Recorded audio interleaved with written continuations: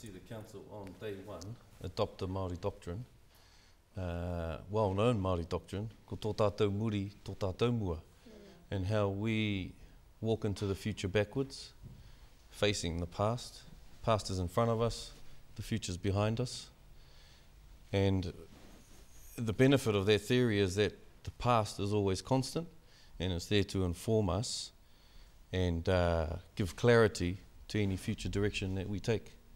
And I'd like to see the council accept that doctrine, adopt that doctrine as how they might conduct their affairs. That would be something that I'd love to see. I think it's up to our people, though, to write that and take it to them, so that when on the first day they sit at that table, it is put on the table for them. They can say yes or no, or we'll consider and mull it over.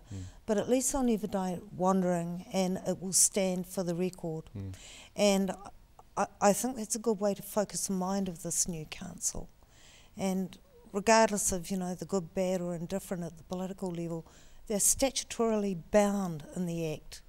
So a doctrine that reminds them of that obligation, Royal Commission and all other breaches aside, from the earliest days local government have been the real governance interface for our people.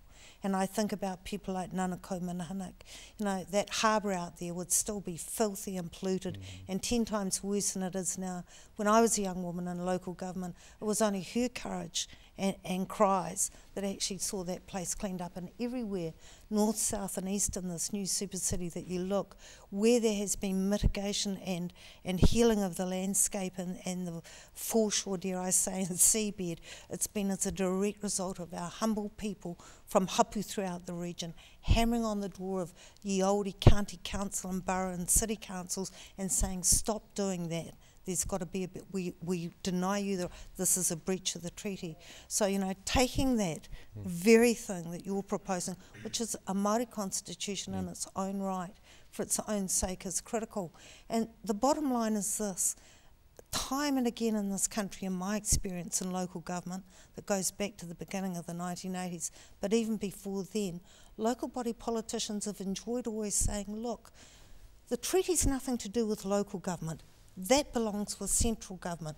We're separate from them.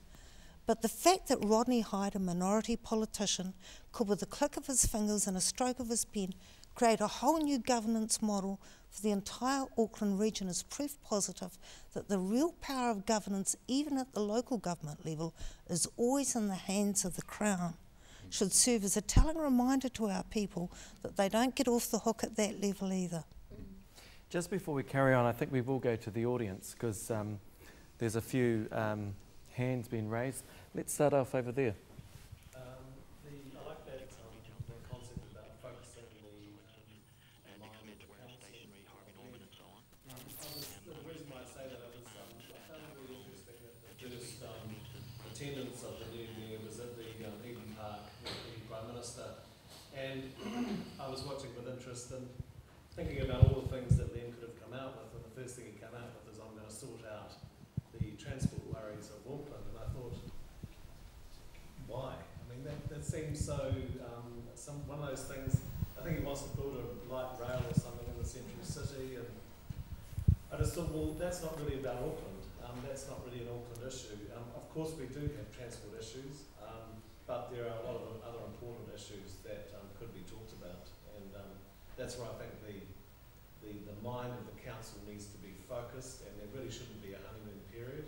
There are some very key strategic issues that need to be looked at. Let's, Jasmine, do you have a comment on that?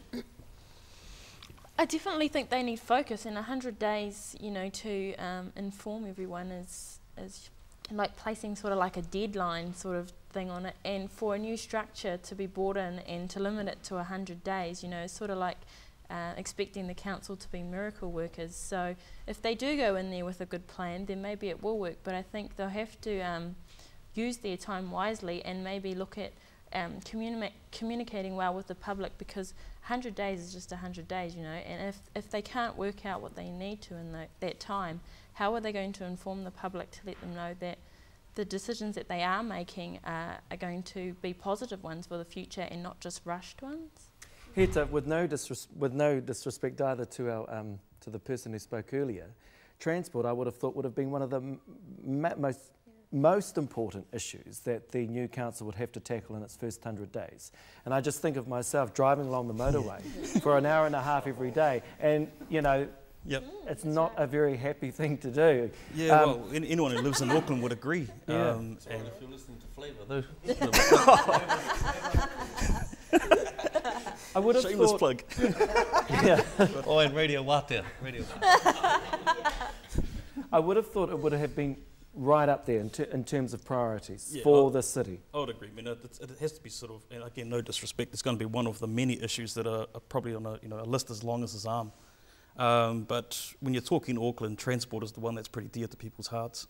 So I suspect, that's the one that people have told him, you have to get that right. Get the infrastructure in Auckland working properly to reduce sort of the loss of productivity that Auckland has suffered for, I don't know how many years. So I guess he was advised, and I suspect he was, that this is a strong issue to come out with at first. I agree with Jasmine though. Why limit yourself to 100 days? If it takes more than 100 days, so be it. I mean, we would rather have something that works well and is well thought through, well informed, as opposed to something that has been put together just to meet someone's idea around, just 100 days before everything gets sorted. But I would like to think that transport is very much near the top of his list of all the other issues that he's going to be dealing with.